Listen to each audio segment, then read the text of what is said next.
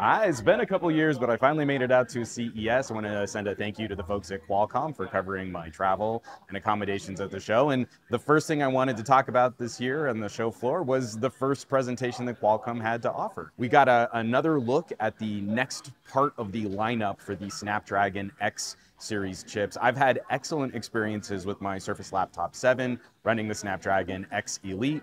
They showed off the X2, but we are only just now going hands-on with some of the partner systems that will eventually be delivering the X2 Elite, Elite Extreme. You know, he's counting on Qualcomm to have some funny naming convention for some of their chips and processors and GPUs. But at the show right now, obviously the big headline, the big announcement was the X2 Plus, rounding out the lineup of X series chips and bringing some more affordable options in that sort of middle tier compute performance space. We're seeing all of the numbers, the benchmarks, the bar graphs, but what I'm always really excited about when it comes to ARM is that performance per watt. Not just does it have good idle, so it gets better battery life when you're not using it, but can we use the full capabilities of the CPU, the GPU, the NPU, while on battery power with limited throttle?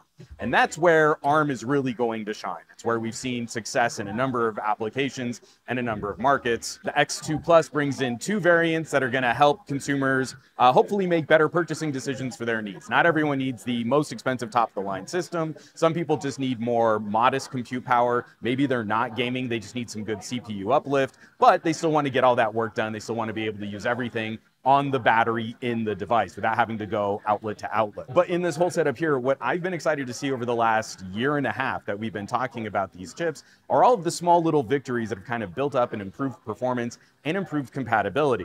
I actually put a video out on this earlier on my channel just talking about some of the highs and lows of Windows on ARM, but mostly the highs, and where we've been seeing better app compatibility, we're seeing better hardware compatibility.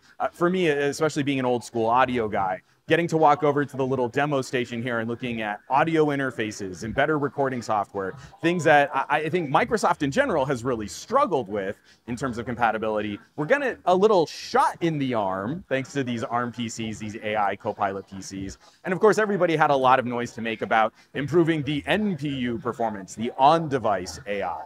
Microsoft talking about the mixture of hybrid, cloud, and on-device. But for me, I'm really interested in what kinds of plugins, assistive tools, things that we can run locally, minimal battery power, minimal performance hit, and that you can still get a lot of extra work done. The things that can help support you. There's got to be another side of that equation where we've got these tools that can run on their own longer, and that's what makes me excited about ARM. The consumer push for me really shines, and it's just wild to me. You pick up one of these shells, and it doesn't feel like a real computer. They're that thin and light, but they're high performance systems. They're full-fledged, ready to go systems. I got to manhandle a little on the HPs and the Asuses. There's some really cool stuff, some really fancy gear out there, and I'm sure all of Qualcomm's partners are going to be looking to make their own announcements from the show floor. I'm hopefully going to get to go hands-on and play with some of those as well. There's going to be a lot more news from CES 2026, and I was just glad that I was able to step into this one first. I think this is a very important step in how we compete and how we make better consumer-facing products for a wider variety of consumers. Got to throw a shout out, another thank you to Qualcomm for covering my travel and accommodations. As always, thanks so much for watching, for sharing these videos, subscribing to the channel. All the support lately has been incredible.